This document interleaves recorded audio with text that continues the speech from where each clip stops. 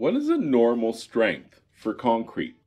There is no such thing as one normal strength for concrete. I mean, concrete could be any strength depending on your application, but the starting or entry point for usefully strong concrete for like general construction applications, sidewalks, things like that, is going to be in the range of 20 MPa, which is about 3,000 psi. Now, that refers to the compressive strength of concrete. That's how we measure concrete. So you can have concrete that's much higher than that. 35 MPa might be common for a swimming pool or a driveway, or high-rise construction might be 35 MPa, and that's going to be 5,000 plus psi, maybe even more than 5,000 psi.